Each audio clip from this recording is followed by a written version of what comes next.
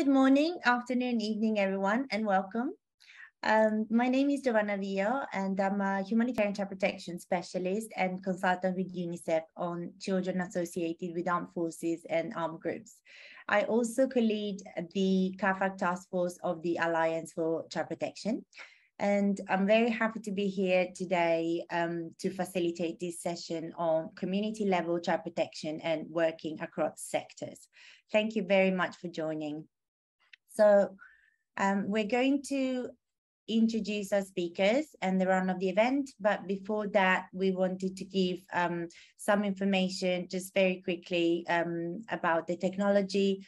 And you will have joined already other sessions in the last couple of days, but if you need interpretation, please press on the icon at the bottom of your Zoom page, the one with the globe, and choose your language of choice. And we will also we will be using breakout rooms later, so we'll give some further instructions on how to join them. But if you have any problems with connectivity or audio, please write in the chat and our producers will try their best to help. So welcome again. And before we start, I'd like to introduce my co-facilitator for this session, Riyad Alnajem, who is the executive director of the NGO Hura Network. You can say hello, Riyad, if you want. Yeah, thank you so much, Gio. And hello, everyone. Good morning, good afternoon, good evening. It's very exciting to be on this session today, helping Gio facilitating this. I'm looking forward to it. Thank you. Thank you so much. We will talk about, we will introduce our speakers shortly, and just wanted to say a few words to frame the session. So in this session, the running theme is when you really engage communities in all stages of the program cycle, multi-sector and integrated programming becomes inevitable to provide holistic family and community support and services, which can ultimately lead to improved child protection outcomes and also can help reducing child protection risks. So the speaker today will give us different perspectives and will tell us about how they have approached this topic from different angles. And so I would like to introduce them to you.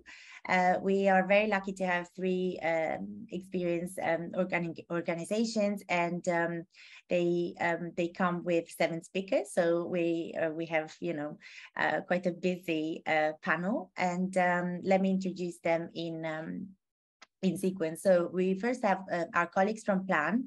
We have Selena Fortich, Child Protection Manager at Plan Philippines. Gertrude Ndlovu, Child Protection Technical Lead at Plan Zimbabwe, and Claire Lofthouse, Child Marriage Technical Advisor at Plan International. And our colleagues from Plan will talk about what they've learned from GERS and their communities about child marriage to inform humanitarian programming. The second organization who will be speaking today is Save the Children International, with Roberta Gadler, Child Protection Technical Advisor, and Salek Ouda, Advocacy and Campaign Advisor. They both work in Mali. And the title of their presentation is Embedding the Centrality of Protection into Humanitarian Work Across Sectors is Crucial to Protect the Most Vulnerable Children from Harm. So looking forward to hearing about that too. And then we have our third and last speaker. So our colleagues from World Vision International, Lynn Descartes, Child Protection Senior Technical Advisor, and Edouard Ngoy, Operations Director, working in Central African Republic, OCAR. And they will present their topic on localization in practice, how World Vision in Central African Republic listened to affected populations and gave them a voice to shape the project design and cross-sector response planning in Bangassou, the region of Bangassou. So you can see we have some really interesting discussions ahead of us. But before we give the floor to our speakers, I'd like to launch a short poll with Menti, and I will let Riyad take over. Thank you. Yeah, thank you so much, Gio. And now it's time for fun. Let's get a bit interactive here. So we have our first question for the audience. You can go to Menti link. It should be in the chat right now. And we'd like to get a feeling of how much experience do you have working directly in community-based CP. So please do choose an option. You have a lot, some, not much, and not at all. So you give it a minute or so we start getting some answers. So I'm not sure if we're going to see the results or, yeah, here we go. So we have a bit of a diverse audience. Most of you do have a bit or a lot of experience. It would be a great discussion today, and I'm looking forward to share all of your experiences in the breakout rooms after the presentations. That's great. I think we will go now to the next question. We have 2 questions to start with. Mm-hmm. And the next question is, based on your experience, how challenging is it to work across sectors? I think you will, yeah, now I'm starting to see okay, challenging. It's leading right now. I couldn't agree more. Yeah. All right. I think we do have our answer, and I think the Menti will be still open. So if anyone did not get the chance to participate right now, you can always just go to the link and submit your answer. And now back to you, Gio. Thank you, Riyad. Thanks very much. I find it interesting that challenging actually went head to head with not very challenging. So hopefully we're going to be able to unwrap this a little bit later either in the breakout rooms or in the through the direct questions to the panel. So we'll see. I think they both can have the merits and the rights. So yes, so before we listen to our speakers, apologies, I would just like to give you like a quick run of the event. So the presentations will run for about 30 minutes. So our each organization will speak for about 10 minutes. And after each presentation, we will share Menti links in the chat box where you can share your thoughts on the presentation. So anything that comes to mind that you might want to share with the speakers, or something that triggers further analysis that you might want to then take into the group work in the breakout rooms. And so but just to say that to ensure that we keep to time, we will leave the Menti links open and we will just let the presentations proceed. After the 30 minutes, we will take a short break, 4 or 5 minutes, and this will be followed by some group work in breakout rooms for about 20 minutes. We'll just leave it open for now and see how the conversation goes, and then we'll decide to keep it maybe to 15 or 20 minutes to just then have enough time to also address some of your questions in the last part of this session, which is the panel and Q&A. So please, if you do have questions as we move through the session, please do capture them in the chat box and we will do our best to have them answered. So yeah, we're good. We're perfectly on time. So I would like to start by introducing our first presenters for the day, Selena Fortich and Gertrude Lovu from Plan. And I presented them earlier to you. So over to Selena and Gertrude. You have 10 minutes for the presentation, and I will flag when you have 2 minutes left with a post-it note. Thank you. Over to you. Thank you, Giovanna, and pleasant morning, day, afternoon to everyone.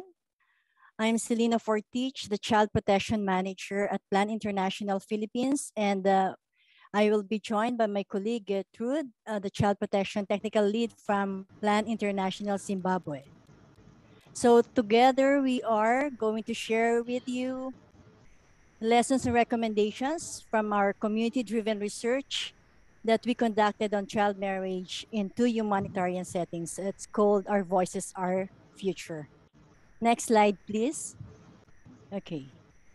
This research was the cornerstone of Plan International's Child Marriage and Humanitarian Initiative.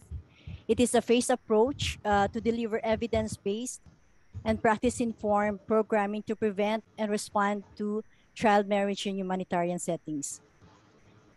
Partnering with the Women's Refugee Commission and national research partners, we conducted a multi-country, girl-centered, community-based research to identify how the drivers of child marriage change as a result of crisis, and also to unpack the system of support required to tackle child marriage in humanitarian settings. So the research took place between 2020 to 2022 among communities affected by conflict and displacement in the Bangsamoro Autonomous Region in Muslim Mindanao, that is in the Philippines, and communities experiencing food insecurity and climate-related shocks in Chiredzi District, Zimbabwe. In terms of our methods, we used mixed methods of participatory approach to collect and analyze our data. This included desk reviews, key informant interviews with institutional partners and service providers representing the government, and as well as civil society organizations. We also conducted participatory group activities with different community groups and also held co-analysis workshops at the community level among the stakeholders. And also we invited some national experts. We also used a research method called SenseMaker. The SenseMaker is a mixed narrative research and analysis tool that enables respondents or storytellers to document short, open-ended questions, stories about their lived experiences. SenseMaker is as participant-led because it invites respondents to give meaning to their own story using a series of visual prompts or story prompts as part of the data collection.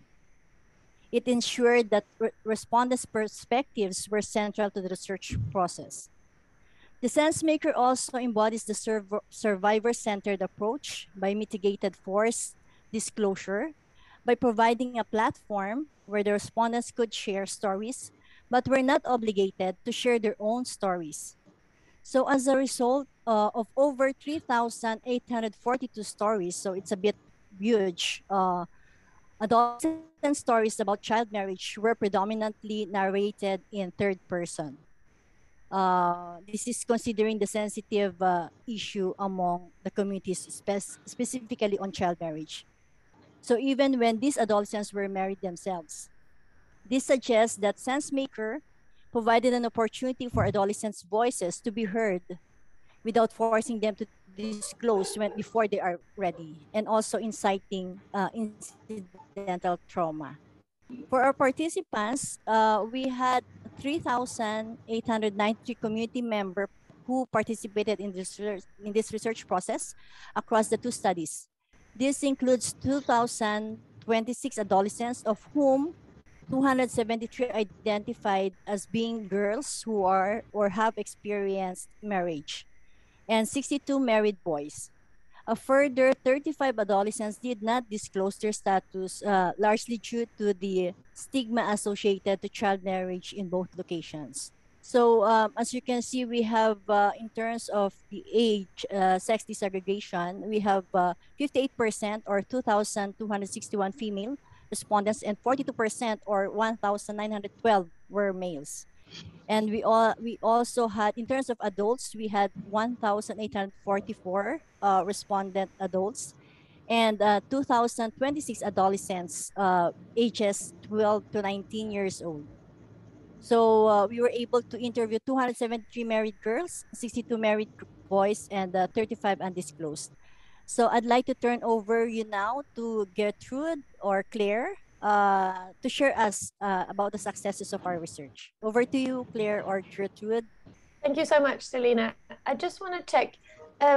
Gertrude, I think I can hear your audio. Are you able to present? No? Okay. Okay.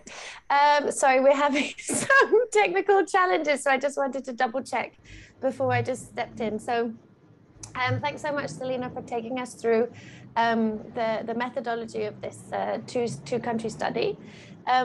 Now, we wanted to share with you today some of our successes. Of course, we think that we have quite a few, but we just wanted to highlight a couple of those today. Oh, perfect. Thank you. There was a bit of background noise. And so one of the things that we felt was a really big success with this study was that we really were able to dig into the socio-cultural norms that drive and perpetuate child marriage. So it went really, really deep into that understanding, which we think was a really big success. And this was also able to provide us to explore how the dimensions of the humanitarian crisis are impacted by those drivers, risks, and the support system in each separate location because of the methodology that we used, which Selena mentioned before, just briefly, which was called, we used a few different methodologies, but the main one was SenseMaker, which we will come back to in a bit.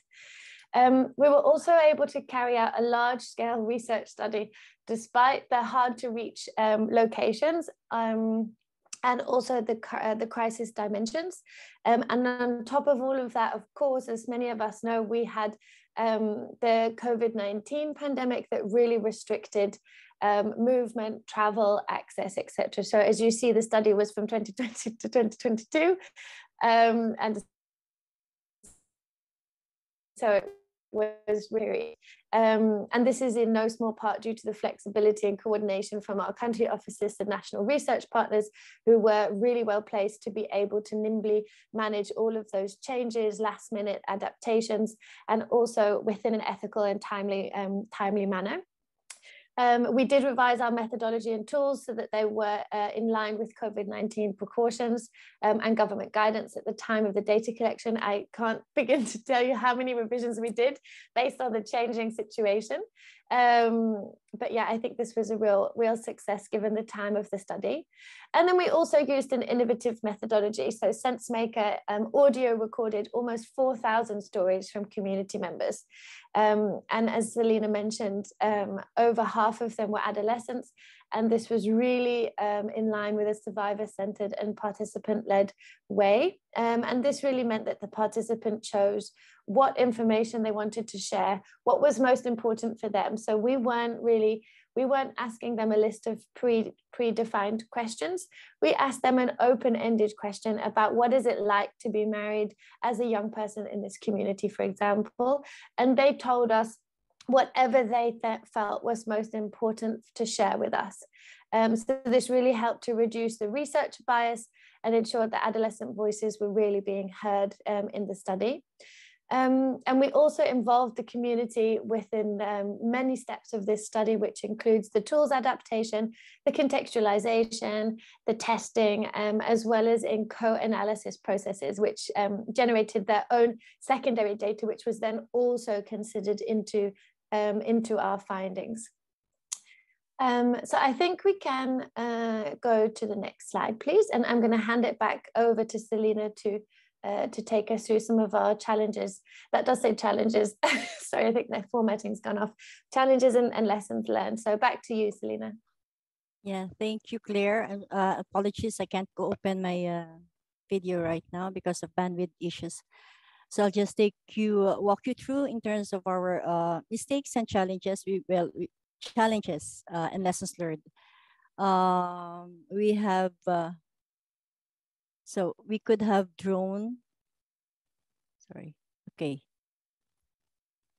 So the first one is, could we have drawn the same conclusions with less data? The strong involvement of the community meant that processes took longer than anticipated, and the layers of community analysis increased the amount of data collected, because we covered a big in terms of the provinces of the research. So there was also a challenge in terms of the coordination, as well as the involvement of the community in terms of the processing of data. In fact, the data set was huge. We wonder as a team if we would have drawn the same conclusions with less data points. That said, the richness of having so much triangulation cannot be overlooked. However, this rigor of study would not be suitable for all settings and likely not in acute crisis, or at least a scaled-back version. We have been investigating with our technology partner what would a study look like with only 150 stories to pull from a targeted group. For example, married girls only. Another challenge was in terms of planning, the COVID-19, budgeting, staff time, and capacity building, and the quality of multi-sectoral analysis takes time. So COVID-19 and the community-driven methodology was a bigger lift than anticipated for the project teams, especially at the country level, given competing demands and priorities. Similarly, to ensure that analysis were contextually driven meant we needed more time to engage diverse stakeholders, to enrich the analysis and remain grounded in the contextual realities. We should have budgeted for more staff time, more resources for the country office, as well as clearer expectations and roles of all those involved in the research process. We also see how essential it is to critically assess each partner's strengths and constraints to ensure that responsibilities are not overwhelming and be flexible to adjust based on realities. As child marriage in humanitarian settings was still a new topic at that time, financing, there were few donors interested in innovative research studies. So it was also our first time to be employing the sense maker. So in terms of another challenge was not planning for sufficient psychosocial support for our data collectors. Although we had provided training and preparation to enumerators prior to data collection, as well as ensuring the study coordinators provide the psychosocial support and daily check-ins with the team, in both locations, this was not sufficient, especially in Zimbabwe, given the high volume stories that involve abuse, exploitation, mental health challenges, and the overall high prevalence of forced child marriage. And I'd like to quote one of the data collectors' experience on this. Said, to be honest, when we started this exercise during the training phase, I thought the story prompt was going to be difficult because in my opinion, I didn't know that child marriages still exist, but during the exercise, I now have a different view, and I felt sorry for children that are still practicing child marriage. A lot needs to be done both in the rural and urban areas. I'm still thinking about these stories a lot. So this shows that when we also conduct the research, we need to give psychosocial support as well to our data collectors. So I think these are some of the challenges and lessons learned from the research. So back to you, Claire, for our top recommendations. Thanks, Selena. And in the interest of time, I will be quite quick. So if we could just go to the next slide. So just a few top line recommendations, and then we can discuss any of this more in the breakout group.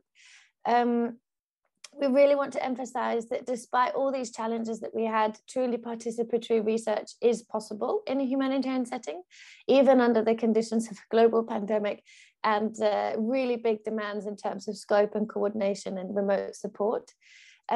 Also, that community analysis processes and internal workshops was so insightful to our process, to our understanding, and really illuminated new data through that secondary analysis, through the eyes of the community. This really brought greater meaning to what we were doing that could have potentially otherwise been missed. We would really like to explore something Selena mentioned about, could we have come to the same conclusions with smaller amount of data? So I think looking into how that could work is something that we're looking at moving forward. So a smaller data sample, of course, 4,000 stories is a lot of information to process. And then I think another point that we wanted discussing is that in recent years, there's been an increasing amount of research that's been conducted on child marriage in humanitarian settings, which of course is excellent. We're learning so much more. We're understanding better the linkages between child marriage and crises. And so just to really make sure that before you engage in data collection with vulnerable populations, that you have already scoped out the existing evidence base, which is really important, and that we are complementing, not duplicating work that's already been done and ending up with over-assessing populations. The second to last point is just to really make sure that project teams are well resourced. I know how challenging this can be when we've got skinny budgets and we're looking at trying to do as much as we can, but it really makes such a big difference to make sure that we have a bit of a buffer to allow some flexibility where possible for those possible delays, which are quite likely when doing research in humanitarian settings. And then the final point that I think is just so important, that's already been mentioned by Selena, is really the well-being of your research team. I think this is quite classical of protection practitioners, that we're really concerned about the population, the community, and we often neglect ourselves in the process. So really making sure that you budget time and resources, and you dedicate energy to making sure that for the staff who are exposed to emotional or distressing information and activities, that they can get the support that they need. And so this is where I would like to stop. I can share the link to the research reports from the Philippines, which are already externally available. And if you're interested in the Zimbabwe reports, I can send them to you by email, and they should be going online next week. And I'm sorry that we took a bit longer, but I hope that, yeah, I look forward to the breakout room with those of you who want to join. Thank you so much. Back to you, Gio. Thanks very much, Claire and Selena. And sorry we couldn't listen to Gertrude, but we know she's also behind the development of these slides. So thanks to her as well.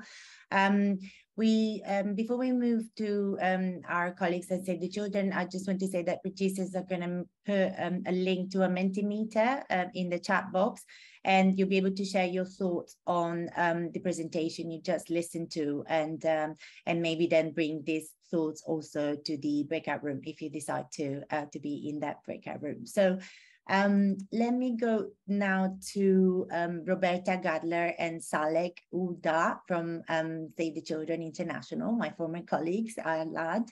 And yes, Roberta and Salek, over to you. I will be flagging in the chat when you have 2 minutes left. Thank you very much. Thank you, Giovanna. So thank you. Good morning, everyone. I will let Salek start, and then I will take it over to you. Thank you, Roberta. Good morning, everybody. Nice to share with you our experience regarding centrality protection, how to embedding the centrality of protection into humanitarian work across sectors to protect the most vulnerable children from harm. Next slide. Just to give you a few content on the context. Mali is affected by conflict since 10 years, and 80% of countries are experiencing conflict, unfortunately. The conflict is based on conflict between the government and armed group, but also intra-community violence spreading from the north and center, and now in the south. That is a really, really difficult context to work and to protect children. According to OCHA and other sources, 4.1 million children are in needs of humanitarian assistance this year. Increasing number of grave violations against children in conflict, according to the last report from 2020 of UN Secretary General on CAC. We have 809 grave violation reported and verified in 2020. This is an increase of 20% from the previous years. And right now, according to the education cluster, from the March report, we have 1,007 731 schools closed due to the insecurity affecting more than 500,000 children in the affected area. This representing sometimes 60% of schools closed due to the insecurity in the areas. Next slide. Regarding our engagement, community and armed group, just to remind that in terms of centrality of protection, Save the Children has two focus areas, interagency engagement, community engagement, advocacy, and the last component is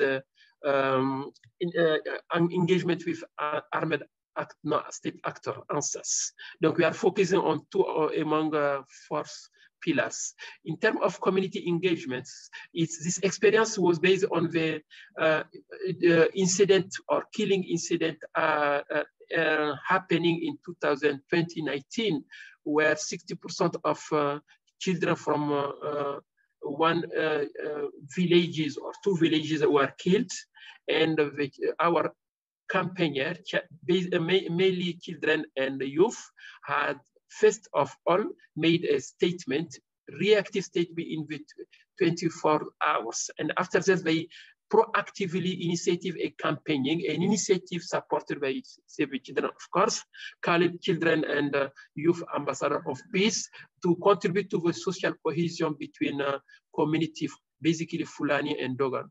After this, we got some engagement from community religious and community leaders, and community leaders to protect children. They understand the necessity of to protect children and to stop the violence against children, and they commit to support the children and youth engagements.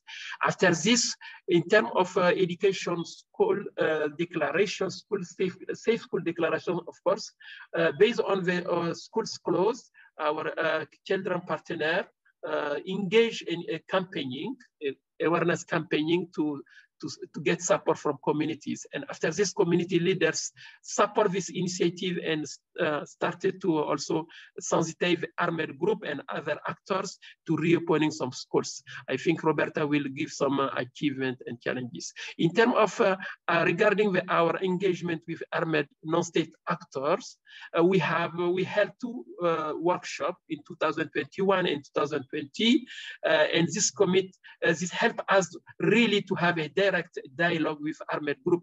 I mean here conventional armed group, stating in the peace agreement of 2020.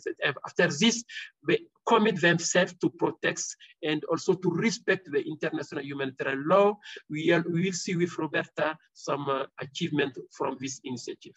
Up to you, Roberta. Thanks, Alec. So I'm going on with another pillar. If you want to switch the slides, please. Still under our centrality of protection approach, so Save the Children really try to strengthen the integrated programming. As we were saying, that's one of our pillars, and in particular in the region of Mopti in Mali, with the child protection integrated with education and child poverty and social protection programming. So one experience is a program, a response mechanism called Rapid Integrated Response Mechanism for Children that aims to respond to education, protection, and mental health and psychosocial support needs of affected boys and girls, and as well as the teachers and the children caregivers. So it provides quick access for children to safe school, and at the same time responding to their needs to their protection needs through case management, and also with mental health and psychosocial support services.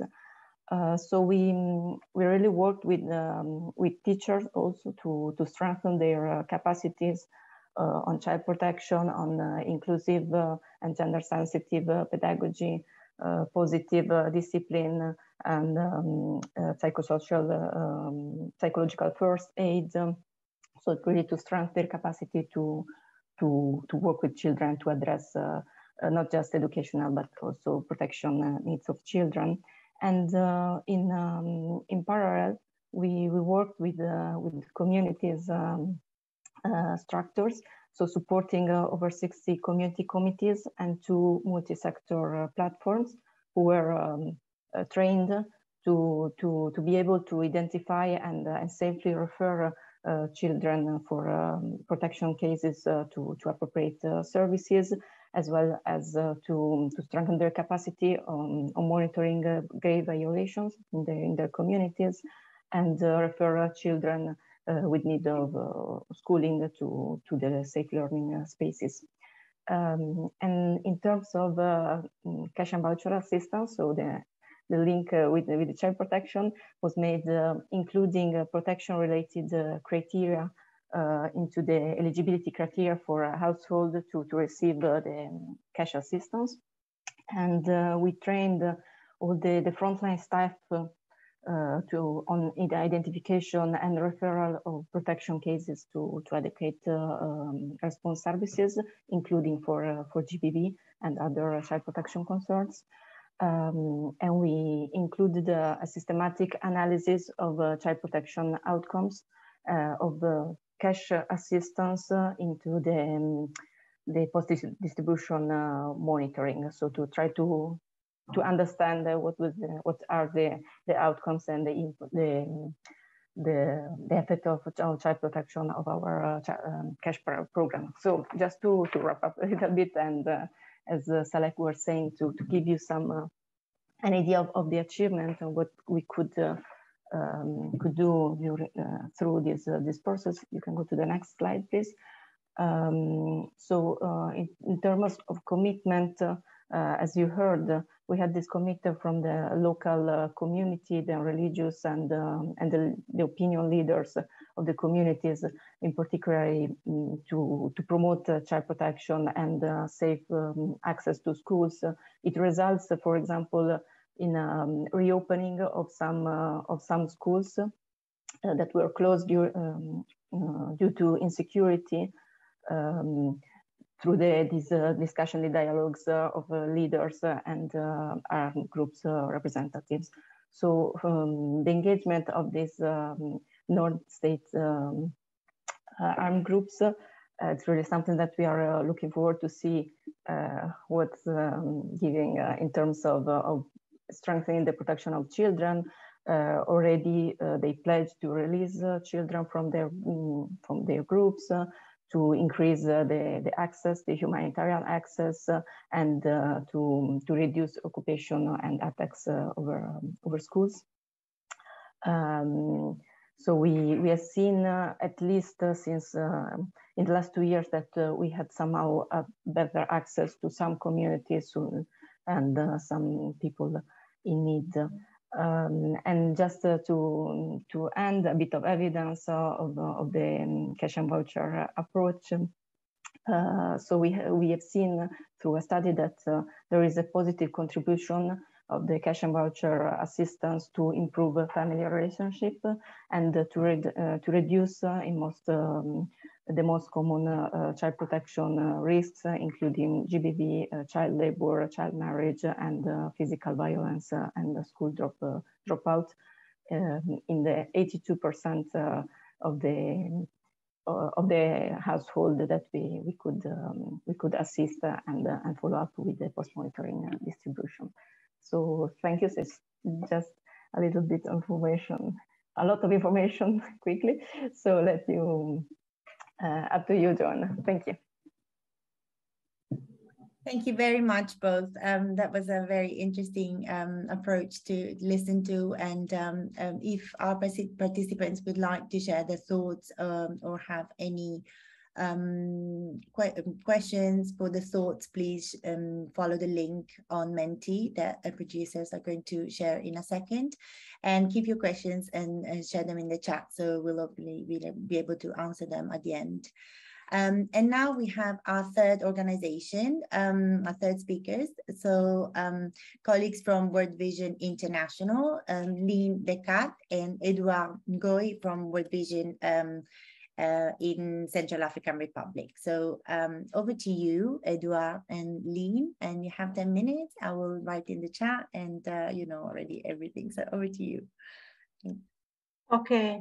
Good afternoon, everybody. It's afternoon for me, or good morning for other parts of the world. It's a pleasure to work together today with my colleague from CAR, Edouard, and we're going to talk about research. It's very much in line with what Plan and Safe has done, so I feel comforted that we're on the same page, more or less. So today we are going to talk about how the field office of vision in CAR has worked with me as I served here as a researcher to support them. How we listened to the population in CAR in the region of Bangassou, and based on this, from the early phase in the project cycle, in the design phase, they adapted their design and their planning and implementation of the interventions. Next slide, please.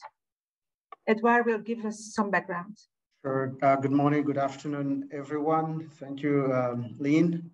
So as a background, many may not know Central African Republic, but it's really an area where there has been a lot of political security unrest and repetitive economic recessions as well. So the country has been affected by that, and the resilience of the people has been seriously affected.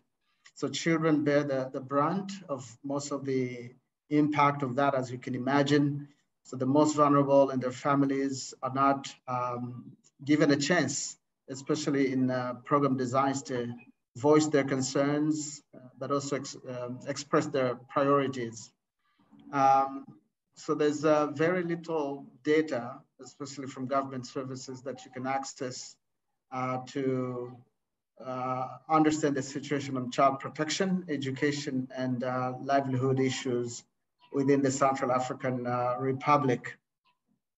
So World Vision has been working in this area of Bangassou, which is on the east side of the country, as you can see on the map on the screen.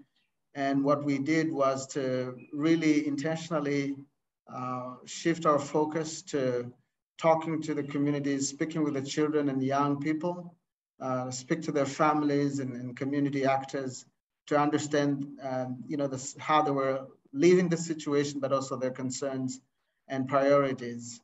And that we took into account their ideas and their priorities, especially around child protection, education, and livelihood interventions. Next slide. Okay, so I'll talk a little bit about research. And as I said, it was really familiar to hear how, especially Plan, how you used your sense maker. So we did something similar. We integrated data collection tools.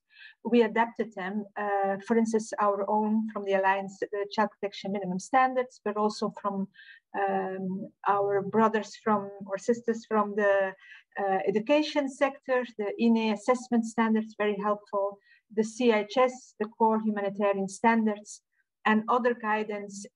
We kind of merged it and tested it into the context of Bangassou district.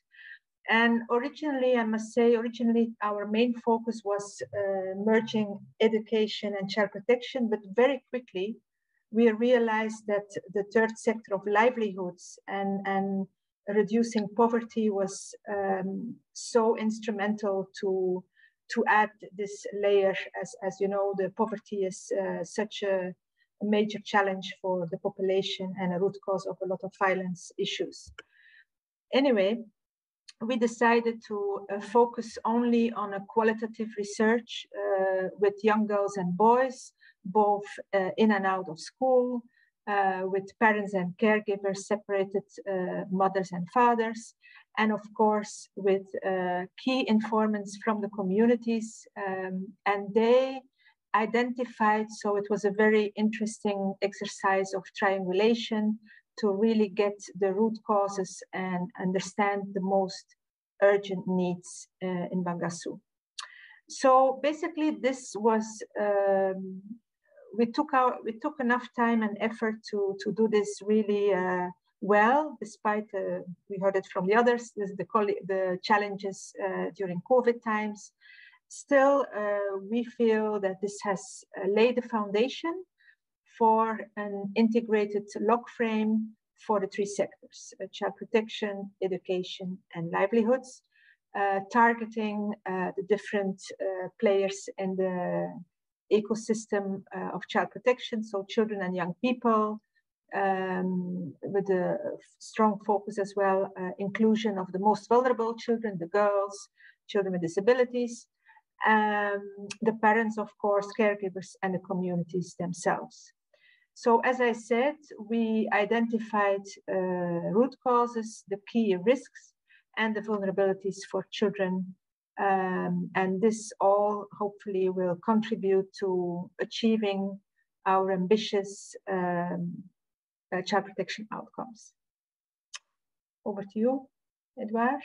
Next slide, please. Edouard, sorry, you need to unmute yourself. Oh, sorry, I'm sorry. No worries.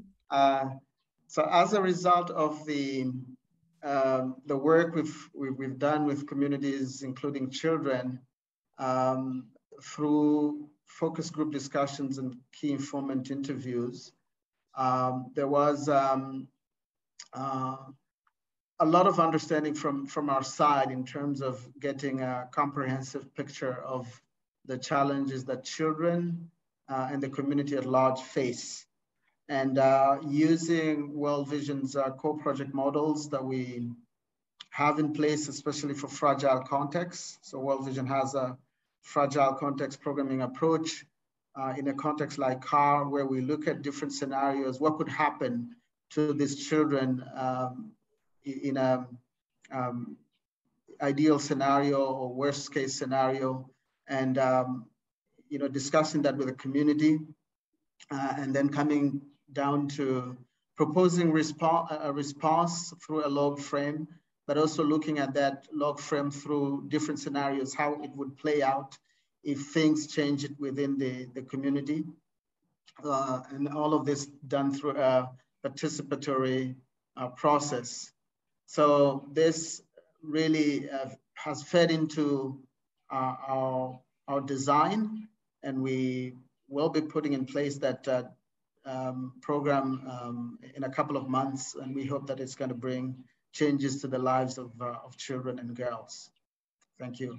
Next. So, given the limited time we have, we're going to discuss the challenges maybe in our breakout rooms, but I can just share, to conclude our presentation with you, our next steps, because this, for us, what we did with our fantastic team in CAR is just the beginning. We really want, as World Vision, we really want to have a stronger focus on most vulnerable children in the hardest places and really step away. We've heard it yesterday as well in other sessions that we often focus too much on child protection alone.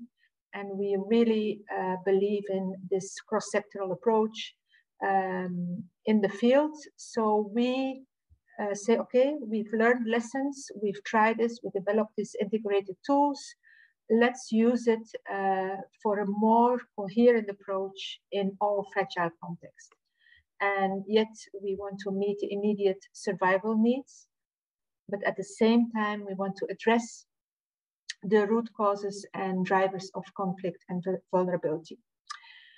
So we have emphasized the child rights, we have integrated the three sectors as shared with you before, and we hope that we can use this to leverage this approach, this multi-sectoral holistic approach at a global level. So we will further gather evidence together with the team in CAR and learn from it, and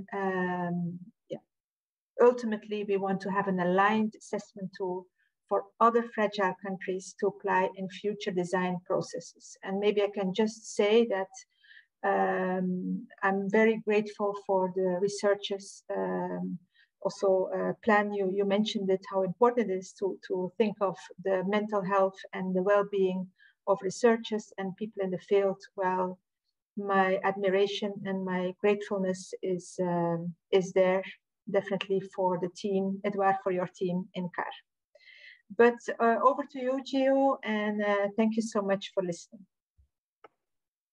Thank you very much both for the really interesting presentation. There's a lot of food for thought from you and the other speakers. And as I've done for the other presentation, we're going to copy a Menti link in the chat box now so people can share their thoughts on this. And if we have time at the end, we'll be able to look at the results. We're a little bit stretched with time and we were supposed to have a break, but as the presentations are so interesting and I'm sure that participants would like to hear more and to discuss points with the speakers, I would suggest, if producers are happy as well, to go straight into breakout rooms. So I will just give a little, a couple of notes shared also by our producers here on a slide. So for those of you who are not familiar, you can follow the instructions to get into different breakout rooms.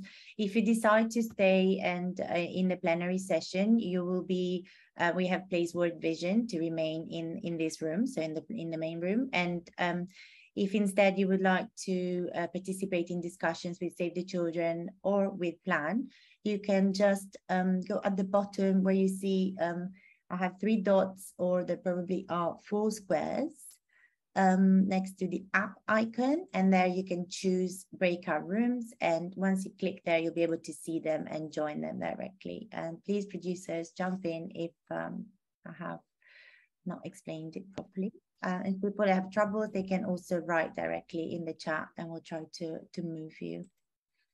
So we have also to add that we have pre-selected some questions for the facilitation of the breakout rooms. It'll be the content leads themselves who will be doing that. So you'll be talking to them directly. And you will see the Jamboard links in a second. Julie, sorry, did you want to jump in? Nope, you're doing great. Just if anyone has any issues moving themselves into the breakout rooms, just let us know. The breakout rooms are open. There we go. Yep.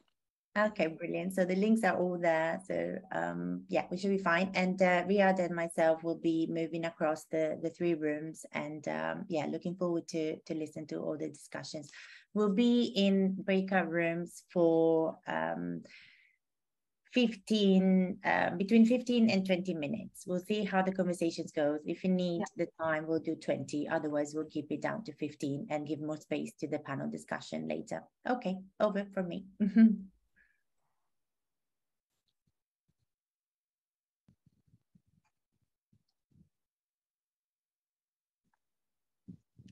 Hello, this is the breakout room from World Vision. Yeah, cool. Hello, everyone. Let's wait 1 more minute. I think people are still finding their ways. All right, Leanne, I think you might as well kick off. You've got 13 participants still here with you. 30. Okay, so hello again. I hope you you found your way in this session, and that information we shared was useful. So Edouard and I, we would like to open the breakout room by asking if you, in your own work, in your own practice, have you done something similar, what we explained in our presentation? Have you developed integrated tools to do research in the field? And if yes, can you please share a little bit how you did this, and maybe some lessons learned or challenges, just to open the discussion. Thank you. And please feel free to unmute yourself and to share with us. or if you have any other question following our presentation. Edouard is also here with us. He's the operations manager of the field team, our national office in CAR. So if you have more questions about the practicalities or the challenges in doing field-based research. Well, I would have a question on that. Yes, how sure. do you go about getting in touch with the community? Like, what's the first step in that? Good question. Elske, Edouard, would you like to respond? Sure. You know, World Vision, we work in both development and emergency settings. So sometimes the steps we take for community engagement are quite different. In a development setting, we have a much more elaborate process. We have a sort of a critical path that we go through for months to introduce ourselves, to get to know the community. Now, in emergency setting, what happens is that usually we go to respond to a disaster, and we have very short time to understand the situation, but also design a program in response to the community needs. So usually when we get in a community, we do this, we got to see the leaders of the community to introduce ourselves in terms of what we have come to do. And then we ask to meet the people who are affected. We try to understand the context, of course, in the area, but also meet the beneficiaries who are being affected by the situation, just to have a sense of the emergence, the needs of the community, and design our programs based on that. So in a nutshell, that's the process we use, but it's more elaborate when you are in a development setting. And is there anything different in that approach regarding getting in touch with children or adolescents? Yes, we need to include the voices of children to understand how they're being impacted by the situation. And these are girls and boys, as you know, they're affected sometimes very differently. So we do have processes and tools to do either focus group, usually focus group discussions with kids, or some types of activities with them to understand the situation. Thank you. Anybody else? Hi, Lynn. Hi, Tina. Tina is my colleague. It's nice to see her. Nice to see you too. Just to add on to the feedback on the question that has been made, in some contexts, such as in Kenya, where I am, before you get access to the communities, it's usually good to get the go-ahead from the local authorities. So the practice usually is to, go to the local administration offices, share with them the intention of your planned activities and that you're going to engage the communities, so that they are aware and they give the clearance for you to continue to engage. So that's usually another very critical step before starting the process. Thank you. And maybe I can add a point. It's very important to gain the trust of the populations, affected populations, from the beginning all the way till the end. So when we do research and we ask these sensitive questions in a challenging context, you cannot just do your research, go and do the rest of the work in the national office. You always need to have the loop to give feedback to the population. I think that's very important, and sometimes we tend to forget. We are sometimes too much focused on the processes in the national office, and that's the big lesson learned. I would say that by doing this intentionally, that you really give a voice to the most vulnerable people.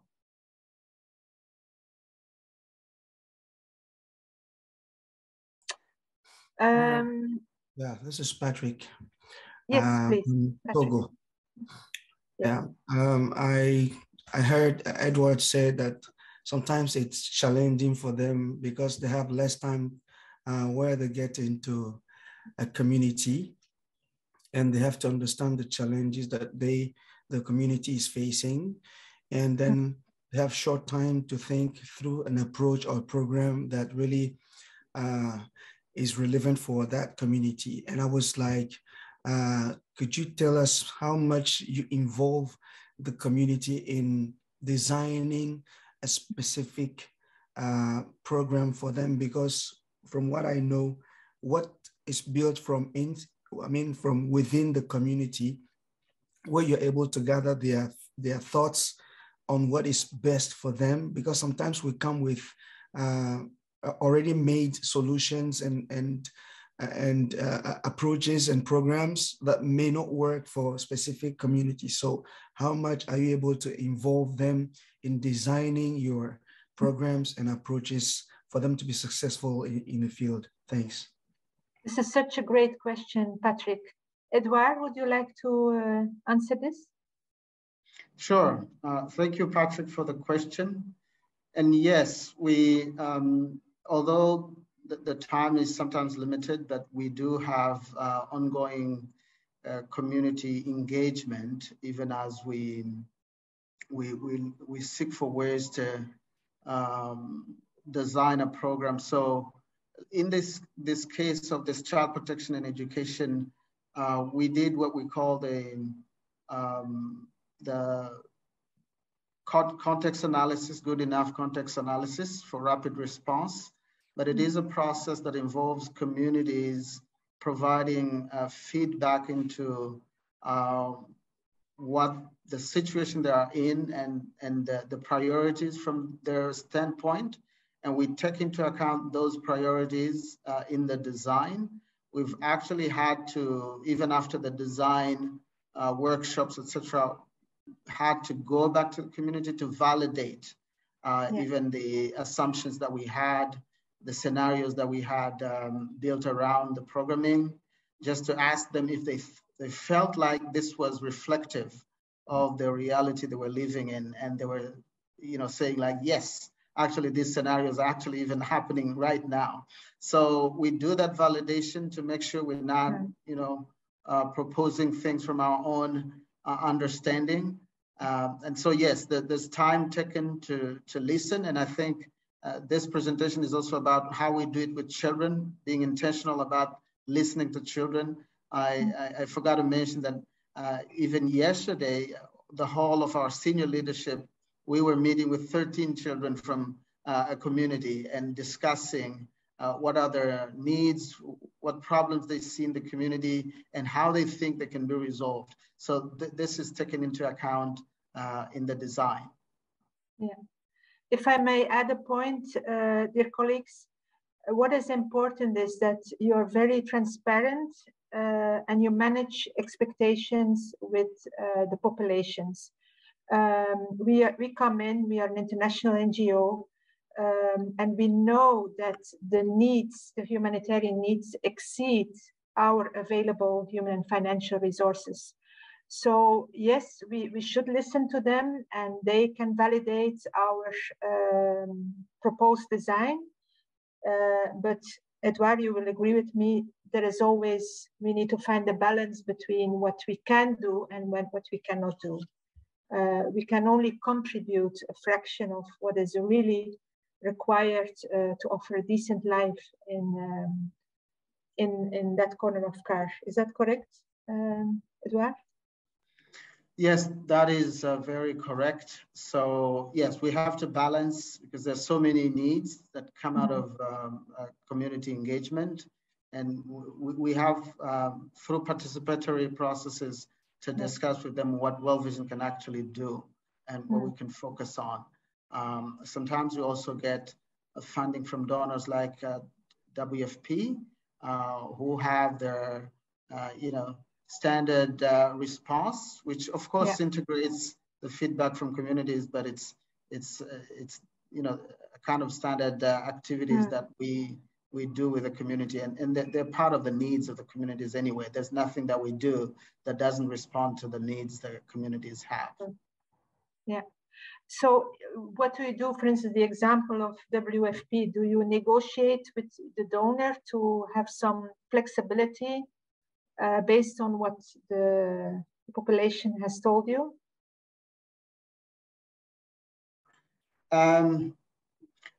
Yes, I mean, for instance, let's take cash vouchers that we do under WFP. Sometimes communities can tell you, you know, we have mechanism for accountability to the communities where they provide feedback either through, you know, hotline or suggestion box or any relevant you know, approach where we hear from the community and we make sure that we integrate their you know, the requests or the issues that they're dealing with. For instance, if there's a security issue for some community in some villages, maybe that need to be taken into account, then we listen to them and we make sure that that is integrated. But it's within the existing activities that we have. Yeah. Okay. Gio, I'm looking at you. Do we still have time maybe for one more question? We have 2 more minutes, so yeah, increase the time. Or anybody wants to say a concluding remark, Gio, if you want. Well, I don't know whether you wanted, participants wanted to capture any thoughts on the Jamboard. I was just trying to find the way to link again. I think the link was shared above if you all can see the chat, but otherwise people can still think about questions and ask them in the plenary when the groups come back. So we've just reminded people to ask the questions because we haven't seen any, but otherwise you know, it would be good to just kind of have everyone back, wait, and we have another minute so that we can just maybe draw some key points. But I was really personally really interested about your approach, and I think, you know, it's just so valid and it goes so hand in hand with the other with what, you know, Plan and Save the Children have also been talking about. And you know, I was working on centrality of protection before these current roles. So actually, what Save the Children and, you know, Roberta and Salek are working on, and, you know, like the aspect on integrated child protection analysis and so on, and the use, for example, of the NIAF when it was still, you know, within the CPOR was central. So, you know, looking at how to work with other sectors to really collect information that we need to achieve child protection outcomes. And that's really what you're doing. So I hope that you'll be able to really share, you know, and your tool and test it in as many contexts as you can, as you just said, that you'll be trying to validate it even more and really share it and make it become hopefully like an interagency tool, because that's, you know, the way we do collection and analysis of data is the beginning of everything in terms of programs, isn't it? So if we do that right and we do it including communities and involving all the sectors, then we're already off to a very good start. So that's my main takeaway from your presentation. But yeah, I think we're reaching now. Yeah. I am as confused as you as in terms of what to do. Because we're in the plenary one, I think we don't actually have to do anything, and we'll just be put together with the other ones. But we can open the doors. Open the door. The rooms will close in about 20 seconds. We'll all be back with you. All right. Okay. Thanks, Edouard. Thank you very much, everyone. Thank you, Mercy. Friends, it's great to have you. Please don't be shy and pop your questions, and would love to hear your, you know, your personal thoughts. Okay, people are coming back.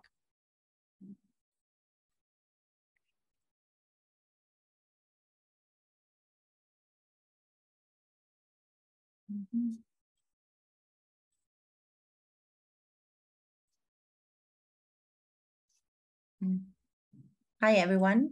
I think people are coming back, or maybe we're all back. I hope you had a good time discussing in the breakout rooms. We had provided Jamboard links in case you wanted to capture some of those thoughts, and we'll have those links still active at the end of the session. So if you want to go back to those and look at how the discussions went in the other groups, you're welcome to do that. So we now have not a lot of time, but this is the time to ask questions if you have got any, and if you didn't have a chance to direct them at the speakers and the content leads in the breakout rooms. And if not, we have a couple of questions that we wanted to ask our presenters. And if everyone is happy, I'll just go ahead. I had the first question that was, and that I just thought about with Save the Children and World Vision in mind. And that was, what are the main challenges you faced? And how did you overcome them? And so I'll ask Lynn or Edouard to maybe go first and give us, you know, a flavor of this for 2 minutes, and then I'll hand over to Roberta or Salek. So yeah. Okay, thanks, Gio. We quickly discussed this already in the breakout room, but Edouard can confirm. The challenge is that the situation, the needs are so high in the context of CAR that you have to be super careful not to create expectations, or let's say manage the expectations of the affected populations when you are in the design phase, especially as an international NGO with a decent budget. But I'll ask Edouard to add points if he likes. Thank you, Lynn. That's very true. One of the challenges we face is to balance between the resources we have and the needs the community has. And so also how as a child-focused organization do we give priority to children when the adults are talking about other things, sometimes not thinking about children at all. So it's a facilitation process that leads to deciding with the communities what is best for the children in a specific context. But in CAR, of course, we also have issues to do with access. Some of the areas where the needs are highest are also not easily accessible, both from a security point of view, but also from an infrastructure point of view. So for instance, this study we did in Bangassou, we could have done more with more of our teams deploying, but it's a place you can't drive to. You only have to fly, and you only have limited space on the flights. So those are some of the challenges, but I think having the team in the field helps a lot. So what we do is train our staff in the field to do some of the, the community engagement work, and then the experts can also fly in and work with them. So yeah, let me stop there. Thanks so much. Thank you very much, both. I'll go to Save the Children. If Roberta or Salek, you would like to. Roberta, you can start. Are you? Of course. Thank you.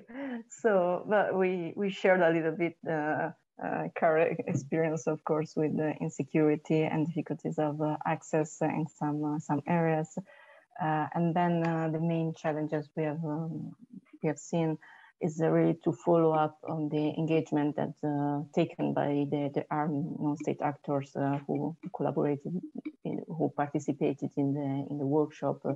They engaged, but of course these are non-compulsory plans, and so we have a limited capacity to monitor their implementation. And another challenge, I would say it's really to maintain the acceptance in conflict affected communities where the formal services are not welcomed. So the acceptance of the work that we are doing, and really focusing and keeping in mind that do no harm, it's the basic principle. So we want to engage communities, of course, but we have to consider that it can have adverse effects on their security, and then it can expose them to risk. So sometimes it's maybe better to really consider, and really it's really important always to really have a strong assessment, risk assessment before implementing this kind of activities. I don't know, Salek, if you want to add something. Yes.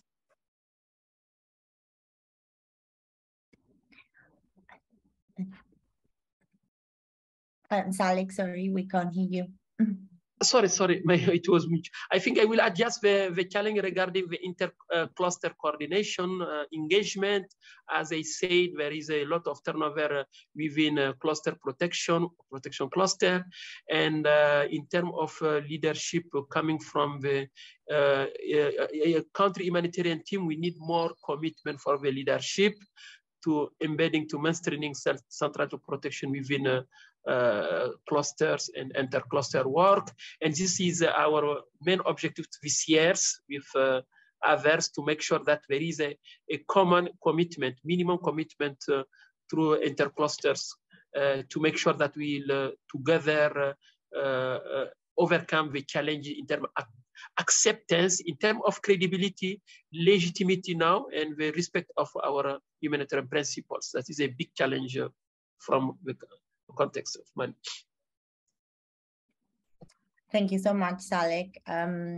I will just, before I do a small wrap up, I'd like to ask a question also to our colleagues from Plan. And for them, as the project is a longer term project, I would like to know what the next steps are, what your future looks like for your project.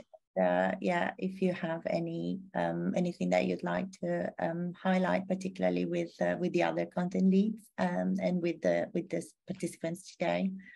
Yeah, thanks so much. Yeah, we have quite a bit in the pipeline, so of course we're looking at how we can integrate and apply these learnings into our current programming, and how best we can prioritize child marriage within both the context in Zimbabwe and the Philippines, as well as at global level. I think you might see us over the next few months disseminating our research in various platforms.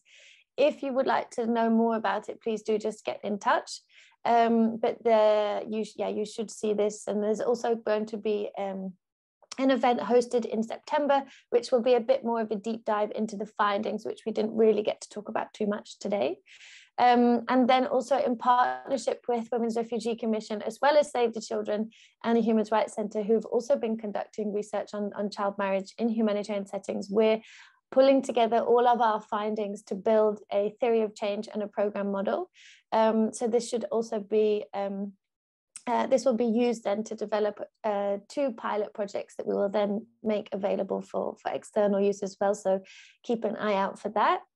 And then also one other thing to point out is that based on our learnings from this project and this research, together with research we've conducted with UNHCR, we're pulling together a toolkit on conducting child marriage context analyses.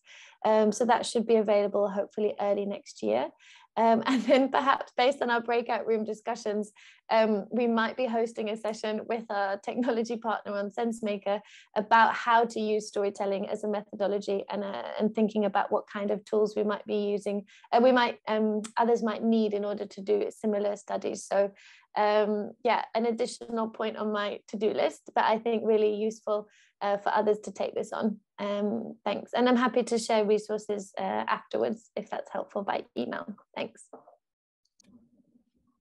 Thanks so much, Claire. Thanks to colleagues at Plan. I can see sorry at a small problem, so I'll take over with the questions. I can see two. I think we might be able to answer one. I'll have to go with the first one just for just for fairness. But if content leads would like to reply to the questions, they can do it as well as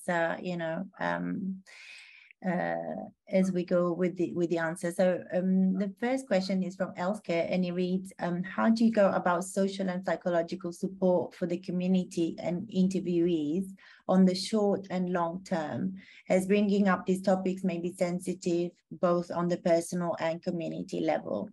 Who would like to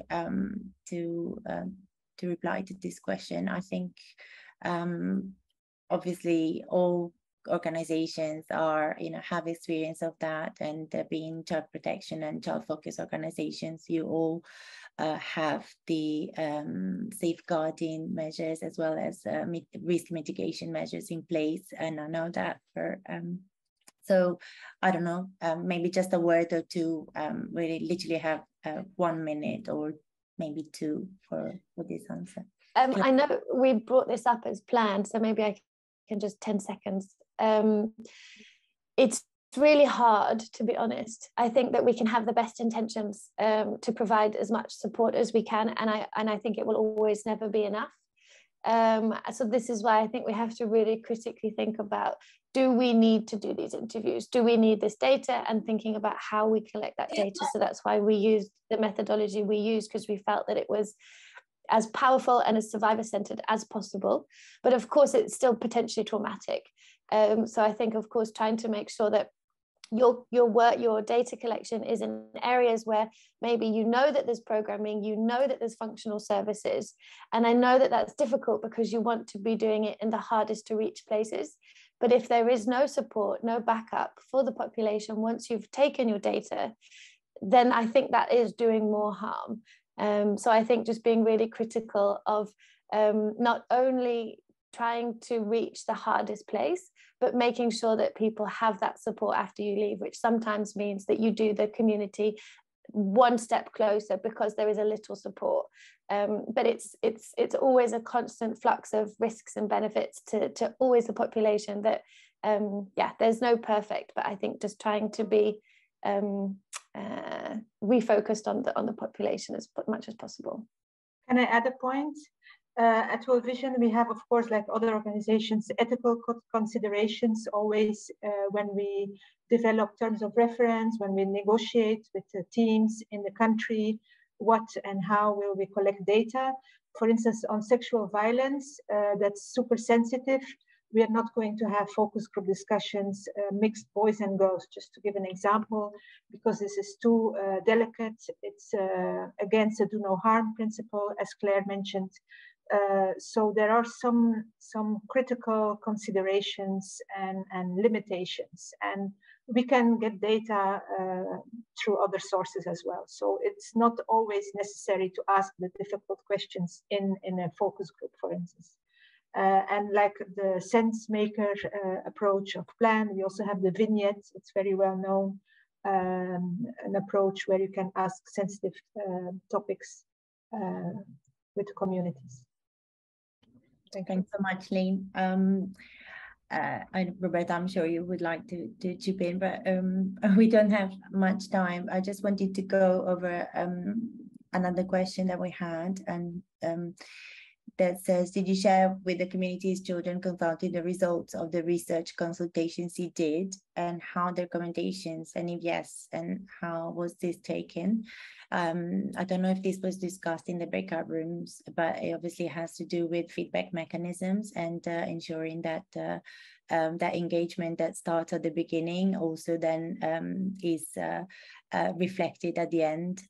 So, you know, that communities are really involved from the start and throughout the project cycle, right? So I don't know if Roberta, maybe you want to say a word or two on how communities are involved, or how do they receive the messages afterwards or during the course of your project as well? Yes, of course. As we were saying, it's not just training communities and saying, okay, you need to give us feedback from what's happening. It's really working with communities, and it's something that takes time. Of course, we need to work at different levels with leaders, being also sure that we are involving different groups in the community. So there is a work doing in the time, and really ensuring that we are sharing the information at different levels, and we are not leaving out anyone. So yeah. Thank you very much. And sorry we don't have more time to give space for reflections, but we have a minute left. So I can see there's more comments coming. Possibly content leads can continue until then the session will be closed and continue to answer. We've reached the end of this session on community level child protection and working across sectors. I want to give a warm thank to all the speakers today and for their really insightful presentations. I think we will ask you all to write your key takeaway in the chat. If my takeaway is probably quite banal, but I think it's also quite important, and it says that engaging communities is not difficult. It actually can be done, and it should be done, and we have enough experience now as a sector to do it, and we have no excuses in not doing it. And at the same time, by including communities in engaging them from the start of a project, we know that multi-sector needs will arise, and so we can't adopt a one sector approach only. We need to, and also as child protection practitioners, we need to open up and try and include as much as possible other sectors and make ourselves understood to other sectors. So yeah, these are my key takeaways. I have many others, but yeah, there's no time. Very lovely to have you here, and thank you. Please write your takeaways in the chat, and wish everybody lovely rest of the day. And thanks for me. Thank you. Bye. Thank you for having us. Bye, everyone. Bye. Thank you. Thanks again. Thank you. Thanks, everyone. Bye. Thank you very much. Bye-bye. Bye-bye.